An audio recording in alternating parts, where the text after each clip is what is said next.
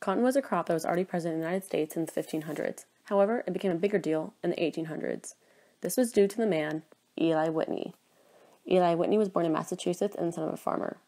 However, he went to Yale University and graduated. After graduating Yale University, he moved in with Catherine Greene. Catherine Greene lived on a cotton plantation in Georgia. While living with Catherine Greene on the cotton plantation, Eli Whitney noticed some issues, such as cotton was easily stored, but it was a long and tedious process, and the workers were barely getting paid.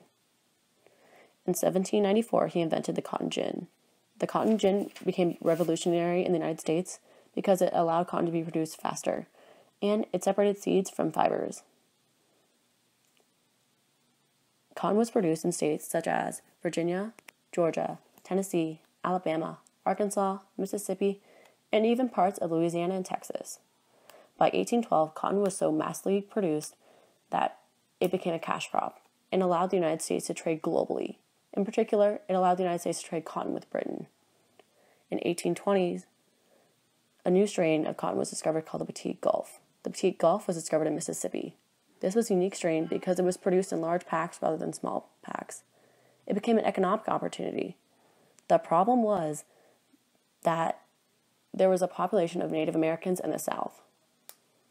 In the 1820s and 30s, the Native American population was pushed out. And in 1830, the Indian Removal Act took place and pushed the Native American population out of the South in order to sell land to rich property owners.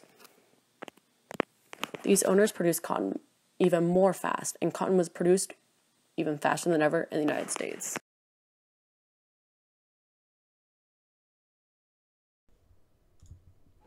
Prior to the U.S. Civil War, cotton production expanded from 720,000 bales in 1830 to 2.85 million bales in 1850 to nearly 5 million in 1860. Also prior to the Civil War, King Cotton was a slogan that was widely believed in the South, which meant there was no need to fear a war with the northern states because control over cotton exports would make independent Confederacy economically prosperous. When the Civil War broke out, the Union imposed a naval blockade, closing all Confederate ports to normal traffic. Consequently, the South was unable to move 95% of its cotton. Cotton diplomacy advocated by the Confederate diplomats, James M. Mason and John Slidell, failed because the Confederacy could not deliver its cotton, and the British economy was robust enough to absorb a depression in textiles from 1862 to 1864. After the Civil War, the future of cottonland remained under Southern control.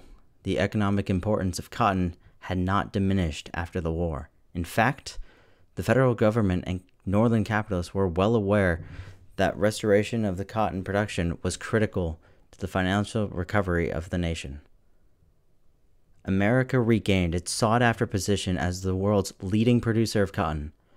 By 1870, sharecroppers, small farmers, and plantation owners in the American South had produced more cotton than they had in 1860, and by 1880, they exported more cotton than they had in 1860.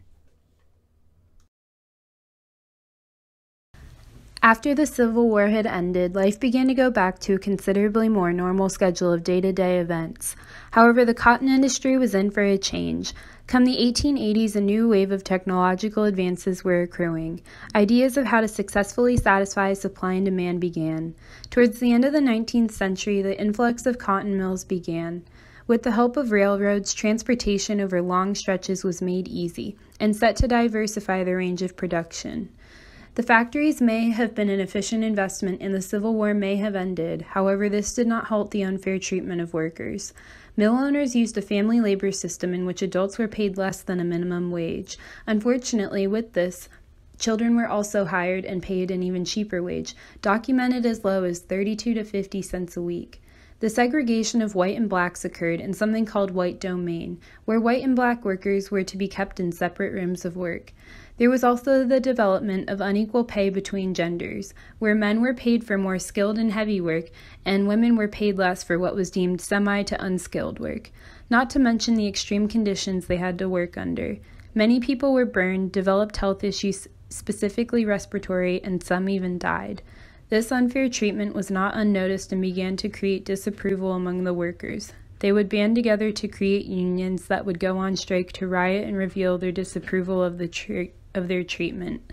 Some of these strikes would last days or weeks, and eventually, come World War II, the nation would begin to see the demise of the cotton industry.